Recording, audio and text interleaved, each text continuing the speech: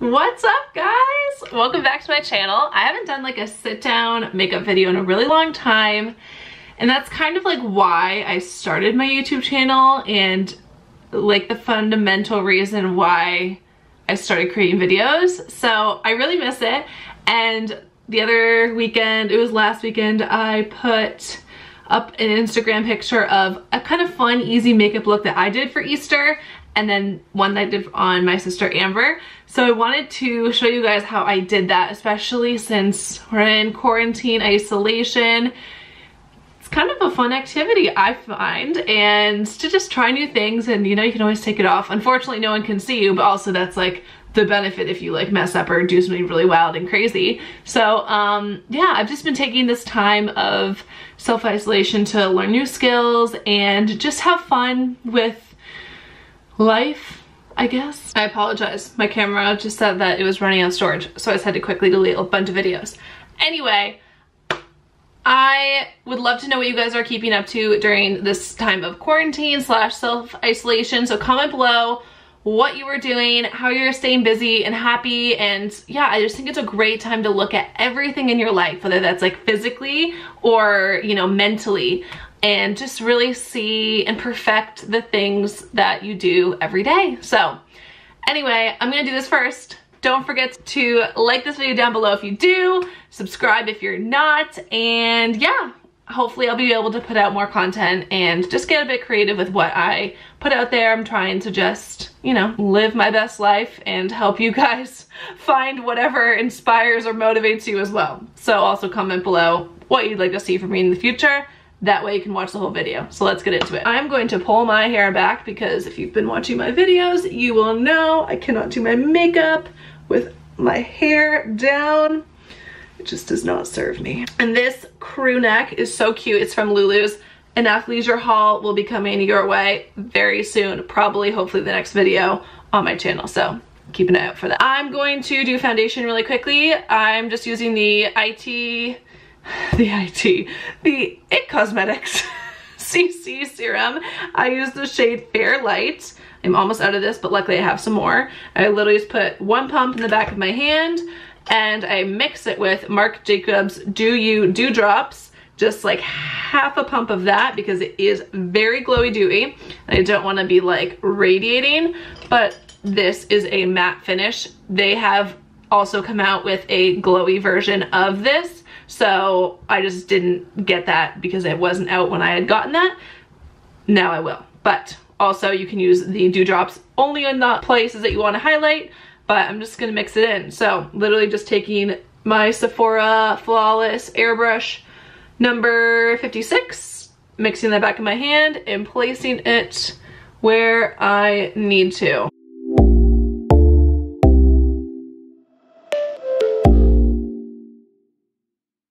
And I definitely like to put foundation on my lids as well. And then anything extra, I always put on my red rosy cheeks. And then dragging it down the neck.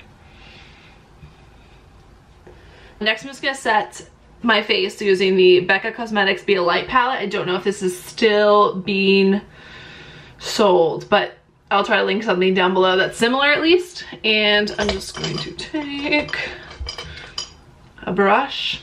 This is the Pro Mini Airbrush Sephora number 55 and a half. I assume that 55 is just like the bigger version. I'm just gonna take some powder and just set.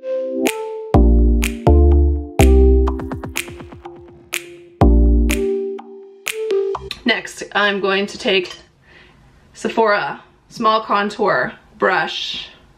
Does not have a number. And I'm literally going to dab the blush and just do a little bit of blush on my cheeks.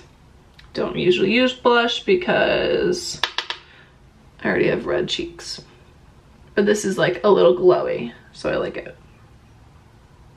And a little bit across the nose because we always get sun there, so it's makes the makeup look a little bit more natural. Then Pro Contour Sephora number 79. Woo! What the heck?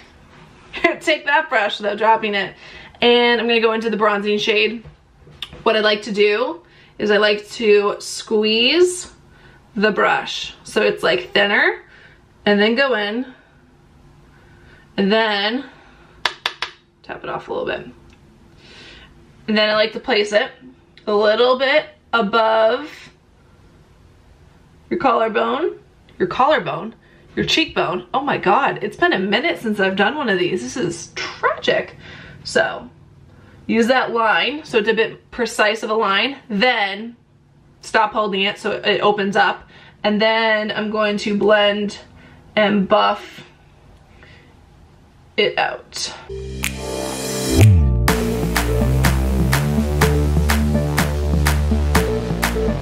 Looking a little better, a little glowy. See, this is what I'm talking about. Little glowier than before. Things are working for us. Honestly, I'm not gonna add any highlighter. Shocking, I know, but look it, I don't need to. Like, see that highlight? That is just because of the Do You Dewdrops that I blended into my foundation. And again, if you wanted to intensify it, and I usually just put a little bit on my finger, and then would just blot it before you always do your liquids and then your powders. So before I had set my face, I would have done that if I wanted to. Or again, you can do a little inner corner, you can do down the bridge of your nose, forehead, depending on what your vibe is. Wherever you like to highlight, you could have highlighted with it in addition to adding it to your matte foundation. Next, the fun part, the eyes. Okay, so even though I did kind of roughly set my eyes, I'm just going to make sure that they are all the same color. So I'm gonna take a bit bigger eyeshadow brush. This is blending shadow, it doesn't say anything, but it's a bit bigger. I'm just gonna go in with a very neutral color, and again, just make sure that that is set so that my eyelid is like a fresh canvas.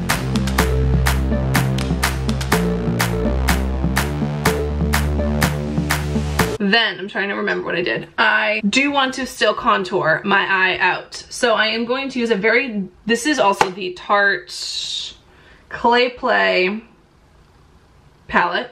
Again, I will link something similar. This is a little old. I use the shade Sand, very neutral color first, and now I'm gonna go into my most used shade Journey, which is a very, it's a very subtle contour color. So for me, it stands out, but if I was super tan, it would be very subtle. So I just like to use that, and I am going to be using Sephora Pro number 38 crease brush, and I'm still going to contour out my eye just to add some dimension.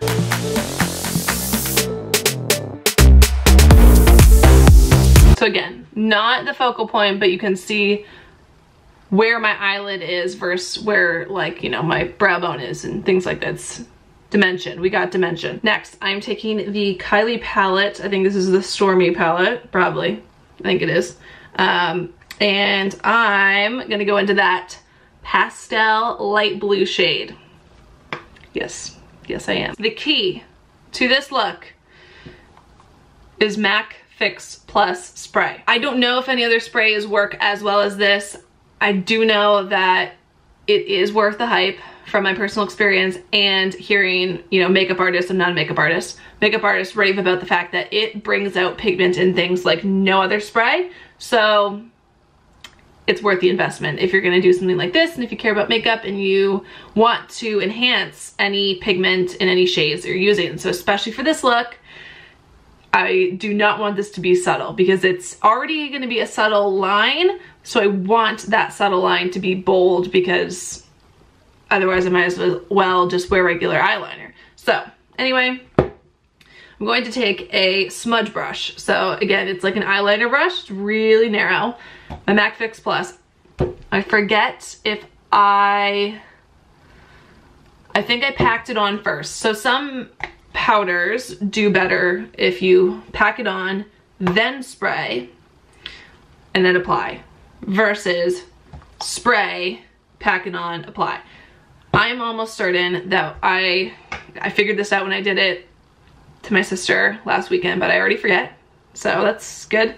So I'm just gonna try. So literally, I'm going to literally dab, dab, dab, dab, dab, pack it on my brush. It's going everywhere, so I'm gonna put it back down. But you don't want fallout. So I'm still going to tap it off. Do not blow on your brush, please, especially since coronavirus is going around, do not blow on your brush and then put it on your eye. Tap, let's practice tapping. No bacteria. Then I'm going to spray, not on myself. And I kind of just like wave it around. I don't know, it's like bippity boppity boo. Then, you can get really up close and personal here. I'm going to apply it like eyeliner. I hope this works. I haven't done it on myself yet, so this might go horribly wrong.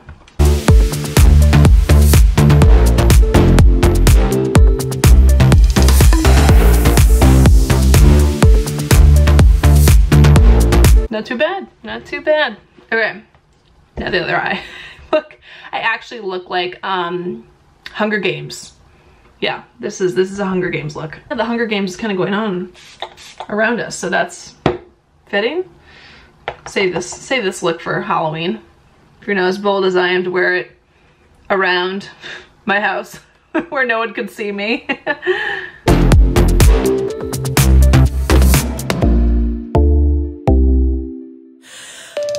So, I'm gonna do another layer. Another layer.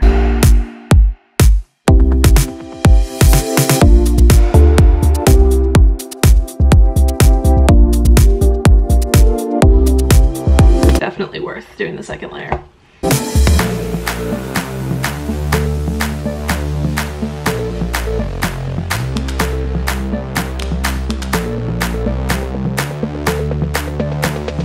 Okay, so this is what we look like. If you're like scared. You can totally just get like an eyeliner that is this color, but I'm utilizing the fact that I have eyeshadow. I'm also just gonna take a concealer brush and go into the matching glitter shade and just add that into the inner corner of my eye for a little highlight.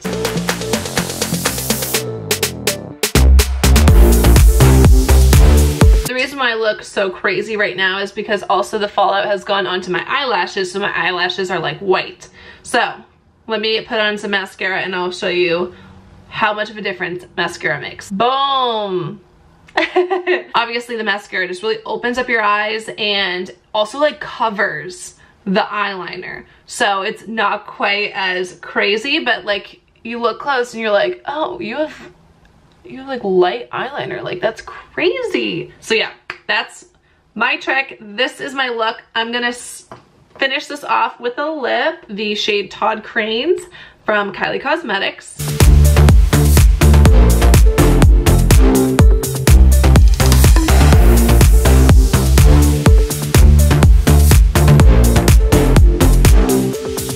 And this is a velvet shade, so I really like it. And it's also just like the crease color. It's not really, it's like a very subtle nude where it's not overly warm, but also not overly cool. So it's a really great in-between color. So that's why it works, I think.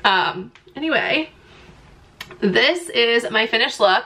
Again, I'll try to like get like, this is like super awkward for me like getting really close to the camera, but just so you guys can see what it looks like from kind of like all angles. I hope you guys enjoyed this video and let me know again what you'd like to see from me in the future. See you later. Bye.